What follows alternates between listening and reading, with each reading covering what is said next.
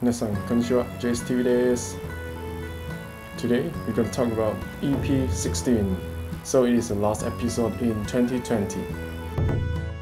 Wow, we got another new Kamen Rider in the Kamen Rider Saikou series. Whoa, the new Kamen Rider is coming. The Avalon man that wearing a hood appears and said, "I'm a sword that protects the world." He's Yuri. He's the mysterious man from Avalon who Henshin into Kamen Rider Saikou. So yeah, for me I feel like I've seen this before. Oh yeah, it is Kamen Rider Exeto Final Form Hyper Muteki. The Henshin belt logo is kind of similar to Hyper Muteki, something like gold color star. What do you guys think about this? Leave the comments below. Let's take a close look at the new Henshin belt. As we can see here, it's completely different from Seiken Sword Driver. The small star located at the left side, the big star at the middle part, and there's like a Kamen Rider Saikou mask at the right side.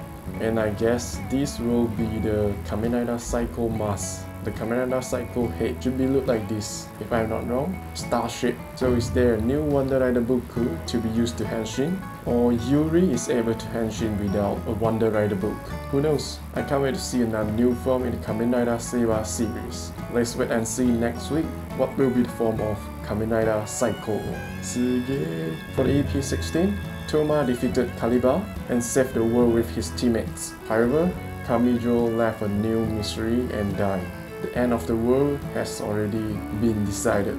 Luna is a special assistant that connects the world, and true enemy in the organization involved in the incident 15 years ago. On the other hand, Storios and others were blocked to gain great power, but they were trying to take advantage of the opening of the door.